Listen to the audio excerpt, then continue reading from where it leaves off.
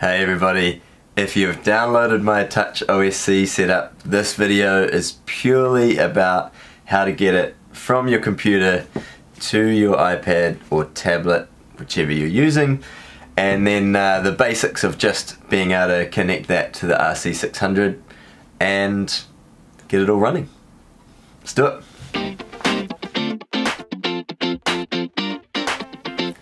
If you've been on the site and downloaded the Touch OSC file, great. You'll have a folder like this, and obviously there is Touch OSC in it. If you don't, I've put the link below so you can download this setup file. It just covers the basics of, I say the basics, but the majority of what you can do with Touch OSC, and gives you a starting point to modify it, change it, look into, oh, how does he do that, what are the settings, so that you can customize your own template as well. There's a link if you want to download it, but for most of you watching, you probably already have it. You're going to get this amongst the actual memory patch files that I have for the RC600. We're just dealing with Touch OSC today.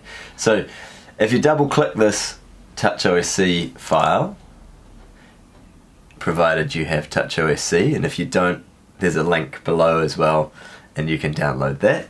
It will open up this and say design for use with the Boss RC600. You will have to set up assigns.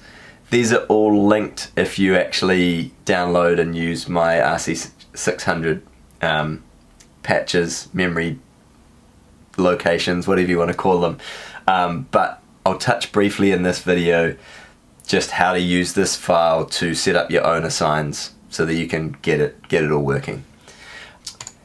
We have this.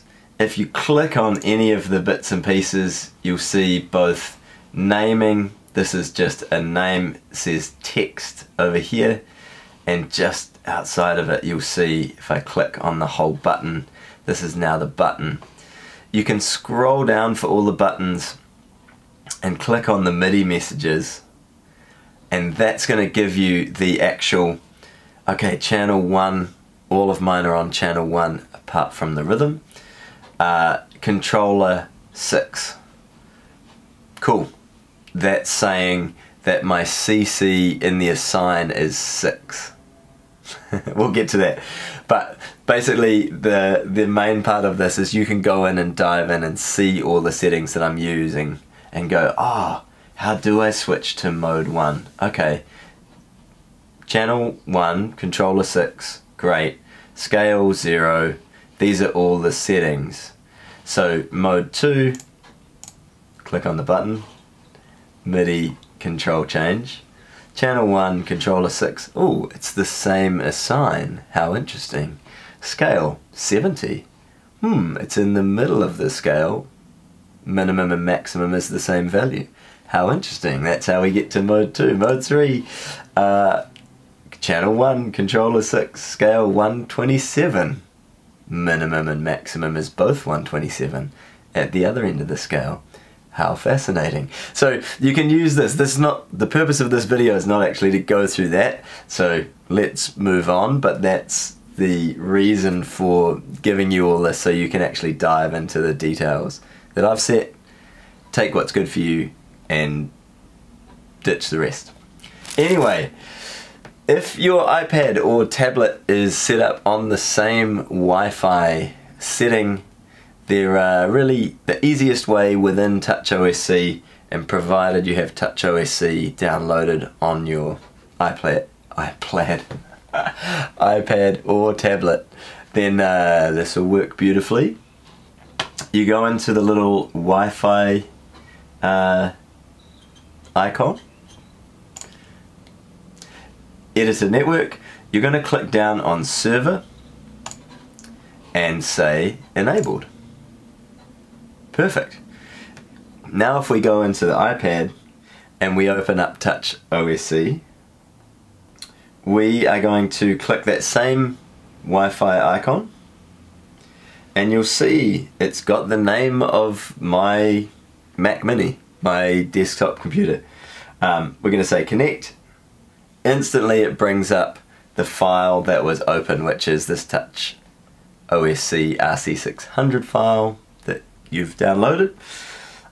You can hit the little dot to say disconnect. Yeah, no worries at all, but that file is there, and then you can simply save it or rename it as suits in your iPad or tablet. To do that in Touch OSC, you hit these little three bars on the side for the menu, and we're going to hit this little download arrow button in the middle. We can rename it. I suggest saving a copy that's the same as what I've got, so you can come back to it.